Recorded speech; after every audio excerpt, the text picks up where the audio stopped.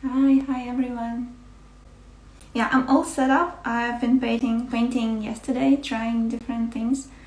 Okay, I'm gonna start and the rest will catch up. So what are we going to do today? Traditionally, there are two ways of painting eggs that are popular in Ukraine. One is a type called pysanka, which is an egg in an art in itself, when a really intricate elements are drawn on mostly on a eggshell. So you blow out the egg, and on the shell you paint different tiny little elements, and then you color it with different dyes. So that creates a really like a piece of art. And there is another way of painting eggs, which is krashenka, which is more popular with simple people, and everyone can do it. You can just use onion skins or stuff you have at home, natural dyes, and mostly it is onion skins. And you just boil your eggs in this water, in the soup of onion skins, and that creates a beautiful color. And those eggs we call krashenka, and we just bring them to the church on the Easter Sunday. So what I usually do is a mix of two, because what I create is an edible art. So you have some elements of I don't know, different symbols, floral art, whatever you feel like drawing on your egg, whatever kind of symbols you want to use, and I don't know, yeah, your hopes for the next year and stuff like that. You just draw them on the eggs, and yeah, then on the Easter day we play this game when you beat each other with the egg, and yeah, that's funny stuff. So I will show you a little bit about pysankas. As you know, my family comes from two different regions. So my father is from the west. It's a mountain region in Ukraine, and my mother is from the north, which is more forest, covered with the forest areas, and there are more fields, more bogs and stuff like that. So the two cultures are different, and they bring different things into my life and into the way we've been doing things, and I've been exposed to those things. So even if you look at pysankas from different regions, you also can see how, I will show you now if I can do that. So for instance, they are from the west, from where my father comes from, and you can see how intricate they are, how the elements are more related to their lives. They have a lot of symbols that correspond to pine trees, and they have goats, which is a mountain thing. You don't have goats and the sheep in the flat regions in the north. So these are the ones. I'll show you. And these are the ones from the north, and they are different, right? It's funny how it is changing from region to region, and these are all pysanka. And if you look at, to give you an idea, if you look at krashenkas, so this is like a traditional setup for Easter. You will have an Easter kind of cake, which we call paska, and then you will have colored with onion skins eggs, which we call krashenka, and they are edible, so you will eat them during the whole week after Easter. They usually stay longer than just normal eggs. So what we will do today is a mix of the two, and you've probably seen the pictures. Okay, stop sharing. You've seen the pictures what I've shown before, yeah. I'm feeling really nervous, so don't worry about that. But judging by your likes and waves, I'm not doing horribly bad. Yes, so the first thing, I have a little plan here what I'm gonna talk about.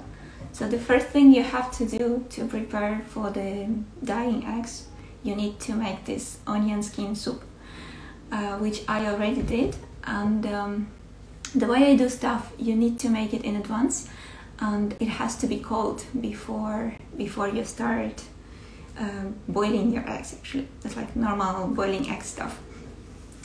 So you have to cook that, and if you use a red onion, the color will be deeper, more red, more brownish, orangey stuff. And if you just use the regular golden onions, the color will be lighter. That also goes to eggs. If you use white eggs, you will have more contrast, because the way you paint eggs with wax, the places that you cover with wax, they won't be dyed. So the rest of the egg will be, I don't know, red, blue, whatever the color you choose. But what is underneath the wax will stay the color of the eggshell. So it's either brown or white if you have a white egg. So if you have a very weak dye from your onion skins, you can better use white eggs and then have a better contrast of your drawings. And yeah, that's with the dye. Then I said about the eggs, and before you start painting on them with a hot wax, you need to take them out of the fridge at least 30 minutes before you start, because otherwise the difference in the temperature between the hot wax and cold egg, it is going to not work very well, because the wax will start cooling down really fast, so there won't be enough time for you to draw stuff. So that I said, let's look at the tools. Traditionally, for písankas, we use this kind of tool, and it is kind of a tiny container with a tiny little hole here at the bottom. You put inside the wax, beeswax usually, and it will come from underneath, and then you draw like this. Yes, and you hit this thing in the flame of the candle, and you draw whatever you like with this tiny little tool. It is they differ in the size of this hole on the bottom, and you will either have like 0.5 millimeters or 0.2 millimeters, so really nice fine lines you can draw with that. And yeah, as you've seen from those eggs, it's a really art and very precise technique to do all those drawings. So I got this a few, like 2 years ago, and before that, what we usually did, we used a match. A match, just sharpened it a little bit on Kati. Hey, you have to sharpen it a little bit on the edge with a knife, and then you roll a little bit of cotton on the top, and with this tip you will be painting. Then I also saw some things that I think they came from Poland. In Poland they use a pin on top of, they have a special tool for it of course, but you can also use a pin in the, like on top of a pencil with a gum. You can just put it inside here with a eraser in it, and yeah, you can use this tiny little pin to draw on the egg as well. And then you can use a bigger pin as well, like a normal sewing kit, just a regular pin, regular size pin. And with this you can also draw nice circles and make patterns with yeah, it's very easy to use, and like everyone can do that. You can just find one now and have it. You don't have to buy an expensive tool or something. I also thought that one could use a cotton swab. Simple, disposable. You can try. That depends. You just have to, the secret is to figure out how to transfer the wax onto your egg with the tool, and that will take some time practicing. So yes, the tools we've seen, let's talk wax. So I'm using, and I think traditionally it's beeswax, of course. It is more elastic, it is more plastic, it flows really nicely, it smells nice, and it's more sustainable and natural, especially given what we are doing, that we are going to eat these eggs. I would really recommend to use a natural wax. You can get one of those, like a natural candles, and just chop it in and have some. I have, I think this was a gift. I bought some candles from a local maker, and this was just like a nice bead that they included into a package. And what professional people who draw plysankas, and I must say not everyone does that. There are usually, at least in our village in the West, there were like people who did that as a job, so they know how to do that. And before Easter, people will come and order what kind of plysankas they wanted, and for gifts. I usually got one for every Easter from my mother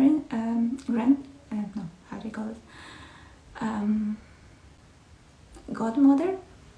So she is a real artist, and she's been doing that kind of work. And yeah, so what they use is the tinted wax.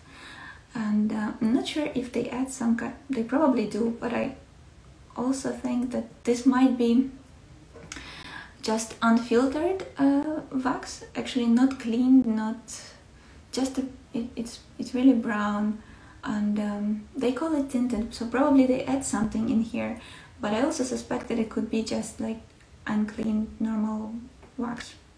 Well, I'm not sure. But yeah, so they use this dark one, and it's better because if you paint with it, you can see actually what you're painting much better. And yeah, it's the same. It has the same qualities as normal wax. It's just, yeah, it's just easier to see, especially if you have to draw like tiny little things. Yes, what you can also do is try to make your own tinted wax. You can, how do you call this? Oh, sorry. You can melt this one, just a normal candle, and you can add some, I don't know, spices, like cinnamon, or I don't know, any spices that you have at home that will give a little bit of a brownish color. Or you can try with the food dyes. What else? I also saw some recommendations that you can use crayons instead of a wax, but given what we are doing, like, it is okay if you are just painting on the shelves and you're not gonna eat this. That's okay. Crayons are a fine option. But if you're going to cook these eggs and eat them afterwards, I would recommend to not use crayons, because we don't know what's really in there. So that's another option, to have a bit of a tinted wax. Where are you going? Yeah. Okay, now let's talk about setup. So there are different ways to do that. If you use a tool, this tool I saw actually in Ukrainian, it's called pysachok. I saw on Etsy they sell it as a kistka, and I suspect that's from other Eastern European languages. I don't know where exactly the name comes from, but by kistka you can Google and find it wherever you live. Maybe it's available, or shipment is available to you. So if you use this one, you can just put inside here the wax, and then you heat it on top of a candle, and you are free to go. But if you don't use this one, you can do, first you can use a real candle, just a tea light or a bigger candle. Tea light is probably easier because it's nice and round here, and you can melt it, you can burn it for a while, then the wax here will melt. And if you're fast enough, if you have a setup, you can put it on a glass or somewhere. So if your setup is here and you have your egg and you are fast enough you can use this wax to paint in here. So just like by moving really fast, that's possible. I tried that yesterday. What you can also do is use a glass or another kind of device. You can use spoon. You can put your tea light in there. You can use a spoon and melt your wax in there. You have to play here a little bit. You might need to level this one with something, you know. You might use a tape to fix this in here, the spoon, so it doesn't fall in unexpectedly. And you might need to play with the glass to see the height, like how high it is towards the light, because it might start burning or it might not be hot enough. So you need to play with the distance between your wax and the light, the fire. And yeah, that's another option. And I tried it yesterday, but I think I'm better off with just like with a candle, just moving really fast. Also, there is an option to use just a candle. It has to be a little bit like halfway done, at least in my case. And then you can use a small spoon on top of it. Level it with something. That's a nice setup. And the only drawback here is that the candle will be burning really low, because the oxygen cannot get in really. So you have to play here a little bit as well. So, but that's also an option. What else? I think these are the main options that I could find. I saw there's some. I saw also on Instagram someone suggested that you can bend your spoon and put it somehow also. Oh, how was it? It was like in between two glasses. You bend the spoon, you put somehow and then you hold your. So it will be like this, and then you hold your spoon on top of a candle, and then it will like hit it here. So that can also be an option if you don't mind wasting a spoon or reusing it next year. That's also nice. So yeah, that's also a possible setup. With yeah, I also saw some options using an oil burner, if you don't mind washing it afterwards. So you can put the wax in where the oil should be, and then it will heat it up. But you have to play with that. It will all depend on how hot the wax gets, and if you can actually paint, be fast enough to paint with it if it's not hot enough. Yeah. So then you need to do. You have to be prepared. You have to have an idea what you want to paint, and I know some people approach it like traditionally also. Pisankas, they are usually very strict. You have their rules how you do everything, so like all the elements are in tables and you know what they mean. Yeah, it's very precise art, and I see it as more of an improvisation, so like a meditation and creative process. So I don't usually have a strict plan of what I'm going to do. So if you take an egg, you can use a pencil to draw some shapes and like make sections in where you're gonna put the patterns or some elements. So that could be a nice preparation, especially if you worry that you can't make a straight line. You can prepare your eggs with some sketching. And also what I usually do, I look up some patterns or elements that I want to draw. Like if I think fish, I'm not good with drawing, like 100%, no. So I usually go online and I look up some simple drawings, how you can do that, or maybe just see pictures for inspirations. And then I do stuff like this. I just doodle things that I could possibly draw, and yeah, and then it's just pure improvisation. Yes, let's move on. What did I say? Yes, I said everything. I have a little plan here. So I will show you a little bit of what I did yesterday. I had some deers and some little crosses with pines, and which one do I have? I had a little bit of this kind of things with rakes and sun, and little thingies here, like really old symbols. And then I had a bit of trees and florals. Yeah, I don't know how good it's gonna be. You never know how it's gonna look afterwards, but yeah, I just played with it. I made some flowers like this. What else did I do? I made a really nice deer here, like this.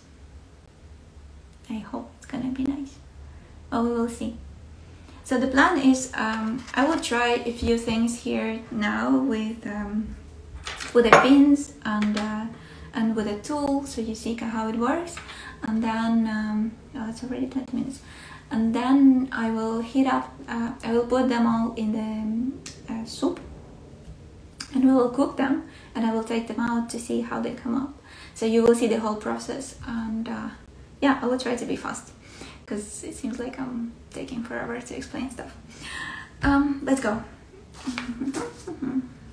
Where is my light? So I will probably use this one with the pins to do some.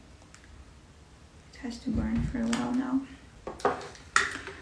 I tried yesterday, so this how the pin works, because you see the wax is light, so you can't really see.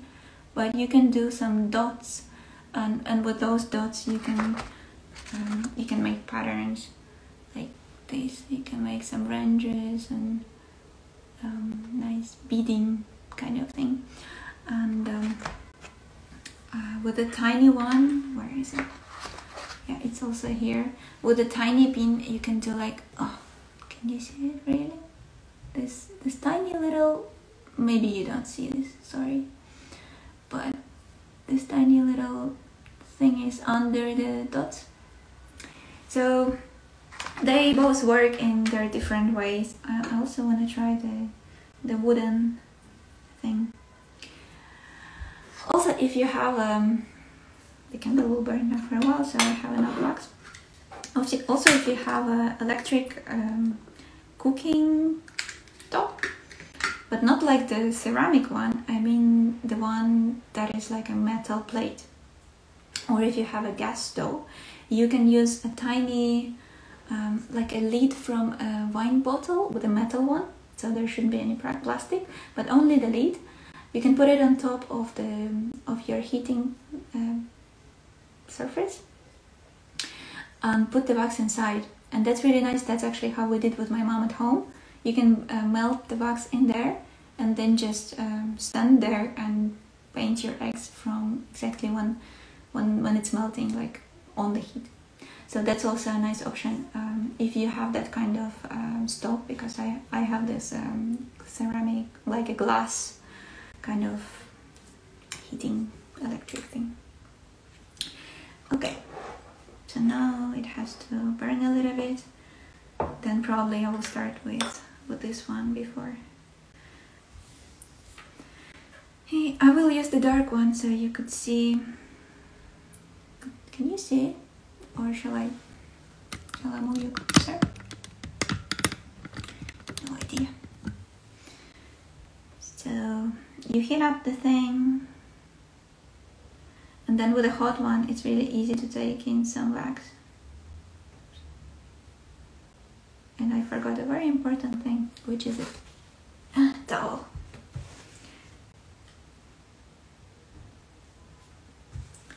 Because everything is gonna be covered with it. So what I'm gonna do,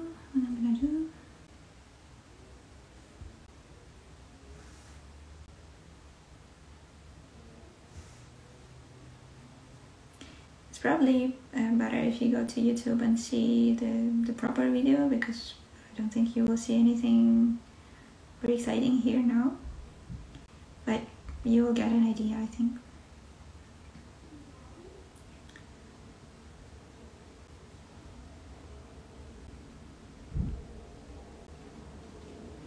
Some people do it like a holding egg like this, and others just put it on the table, and then it's easier to using their pinky to hold to get a good grip.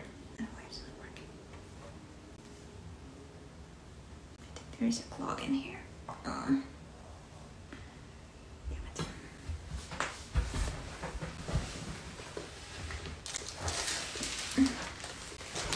With this tool actually comes a tiny little thingy that will help. Probably not see. Like a tiny wire that will help you clean the nostril if something gets stuck in there. Because especially with this tinted wax, because I think it is not like clear. There's some I don't know, dust leftovers of the bees production. I don't know how it's called, but I think you get what you mean. If you buy, terrible, I don't know the words. If you buy honey with the holes where the honey was laid, you have this kind of stuff that it's not always melted. Well, don't listen to me. So this is how it looks. You just draw and then you see the patterns. I'll do really fast another one, and then maybe we'll go to painting to. Oh no, you wanted me to show me that. Okay.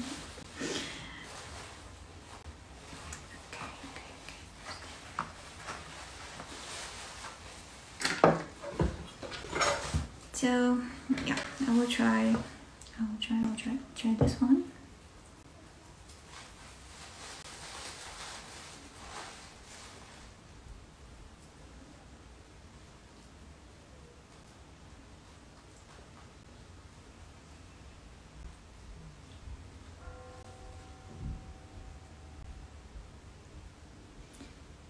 You won't be able to see it much because it is light.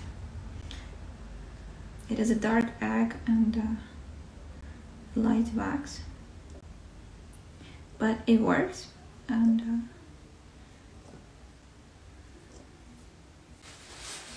I'm drawing some kind of flowers. Yeah, you can see it. So it works. The match works. And if you work with children, probably cut the other side of the match so there are no fire accidents. Yeah, let's try the pin. So the pin works the same way. You can just drop it in here and draw something.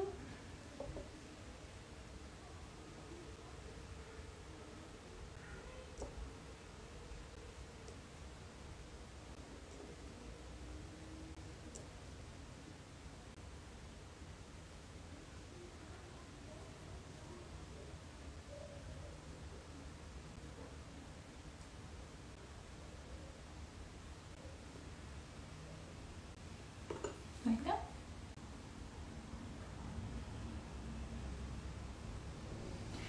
The smaller pin is more difficult to show, but if you Google polish, I don't know how they called. Yeah, like Easter eggs, polish Easter eggs, something like that. They have a lot of beautiful inspirations made with this kind of tool. They are very. You will see this when we paint them. You will see how it looks. I will show you which one were made with which tools. Yeah, this one also works nicely today. It takes a lot of practice, so I usually do eggs twice, like around Easter. The first time I try new things, just see which patterns and what works better, and then the second time I actually show them to people, because yeah, it takes practice. It takes you forget stuff during the year, and yeah, it's nice to refresh it. We need more Easters during the year.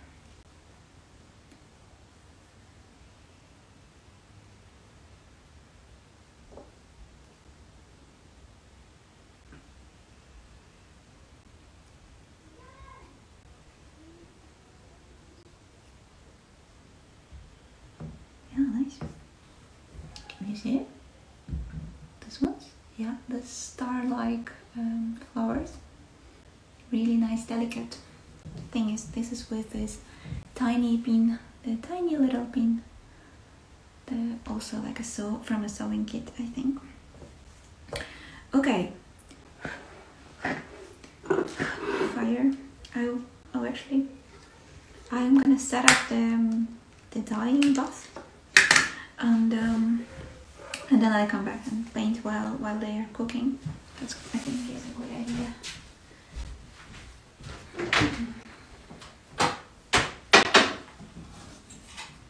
So if I make it in advance, this skin soup, I keep it in the fridge because it might go bad. And yeah. So. I usually also keep the skins inside. You can take them out, but I do like to keep them inside because then the eggs, the skins, they cover the eggs as well, and then they create patterns on their own. So it gives a bit of depth to the dye and to the whole process, I think. So I'm just gonna put everything inside. You wanna see? Let's try to see. Just gonna put everything inside. You need to make sure that they are covered with water. I'm gonna add some water. But you see, there's a lot of skins. And I see no shame in going to the supermarket or store and just taking them from crates where they sell onions, because anyway that's gonna go to waste. And I honestly go to the counter and say I want to pay for it, or I buy like one onion, and they're usually too nice to charge. So that's also an option. I'm gonna cook this one and we will see how the thing turned out. Okay. And you can use this dye for, I don't know, 2-3 batches, and that will be okay. Of course the color will be lighter with every next batch, but okay, I'm gonna put this on the stove.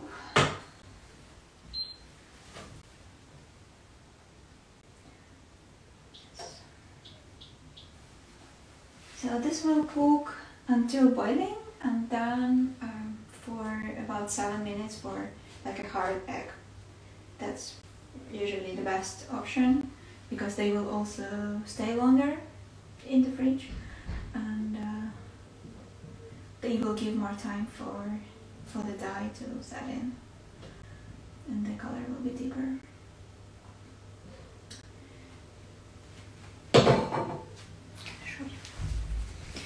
I am going to show you. Sorry. Oh, that's it. All set.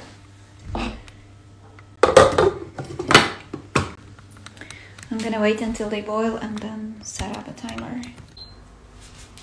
Okay, so I'm gonna clean this up and take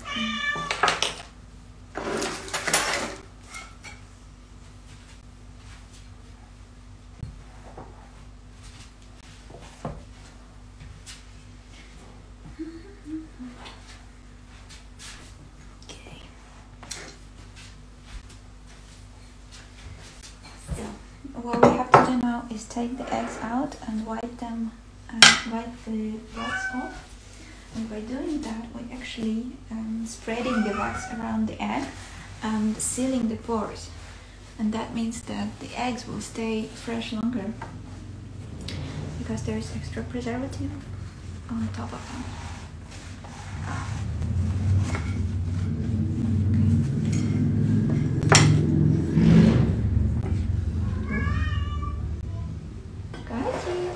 Isn't it?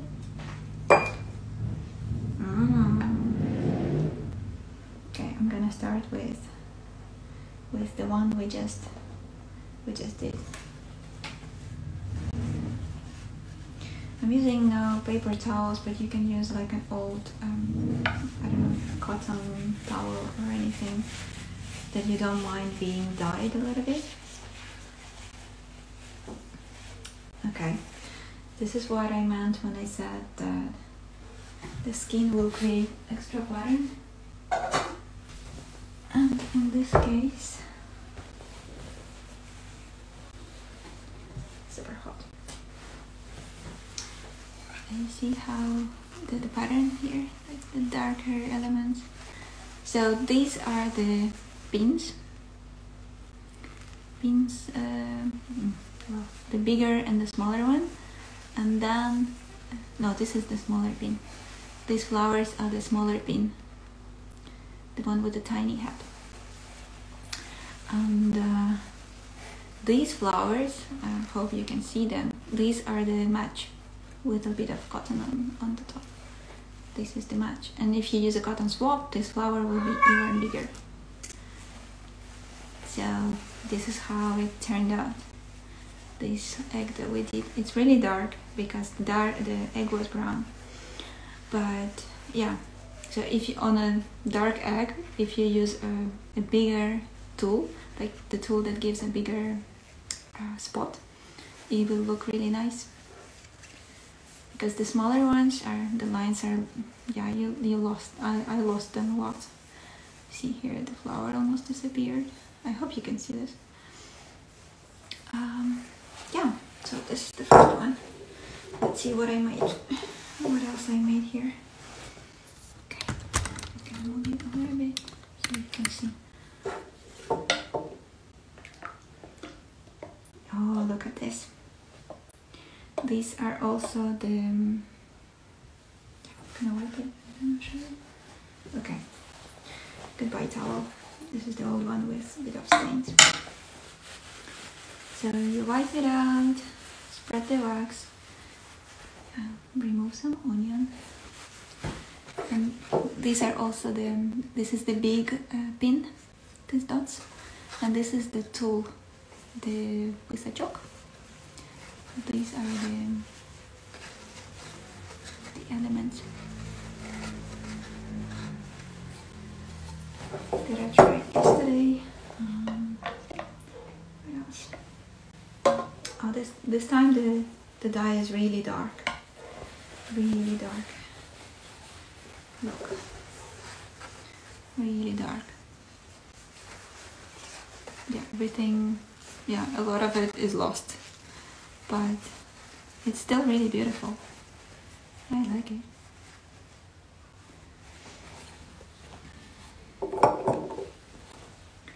There's probably a lot of red onions here, like comparing to the yellow ones.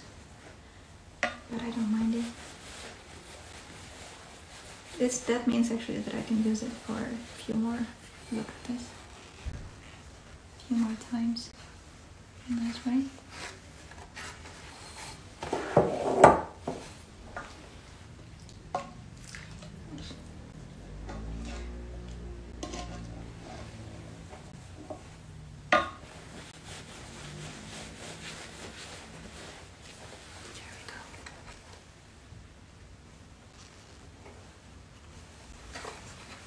And then you see like one side is a little bit darker and some side is lighter, and that's because how they were in the leaves. I should probably take them out given that it's so dark. I will do next time. Oh, this one. Oh, I can't see my deer. But I can see the flowers. Look at this. The eucalyptus. Nice, right? Beautiful. And the deer has disappeared in the other side. Oh, this one. That's the deer. Beautiful. Cool. So I think there is one more, and we are done. And oh, there's two more. Oh, yeah, these are the trees that I showed you. Already nice. Look, this one is nicer. There's also a contrast shade here, like it's tonal thingy. Beautiful, beautiful, beautiful. poor thing. I like this one. I really love this one. And the last one. Wow, they're really brown. Let's cut this food. Go.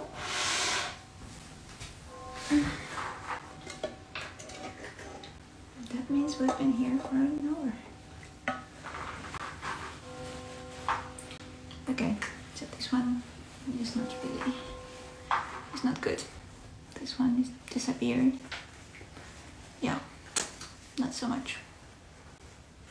So that's an experiment. You don't know what you're gonna get. But some really turned out nicely. Like this one, I really like this one.